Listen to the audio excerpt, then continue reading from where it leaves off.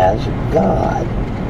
And so we know that the promise was given by God to Abraham for the future generation of God's people, the Jewish people at that time who were followers of him.